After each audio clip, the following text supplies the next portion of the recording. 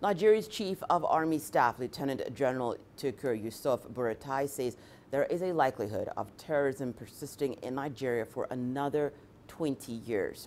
The Army General said this via Twitter this week. His comments follow brutal killings in the northern state of Borno last week.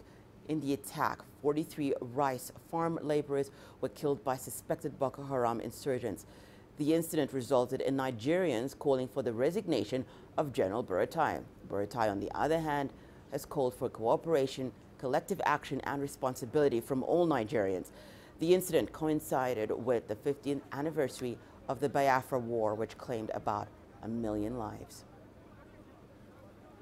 Well, we're now joined by Jacob Zen, editor at the Jamestown Foundation, a terrorism monitor based in Washington, D.C. Jacob, thank you so much for joining us. The latest statement on Nigeria's security sounds disheartening.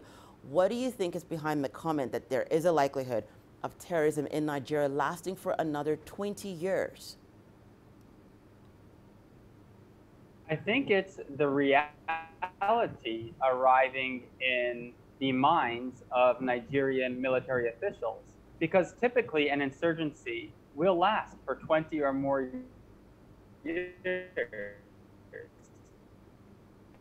This has happened with Al-Shabaab in Somalia, whose predecessors began in the early 1990s.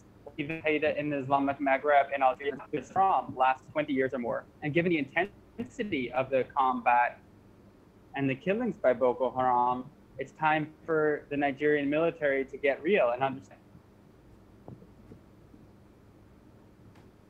We do apologize for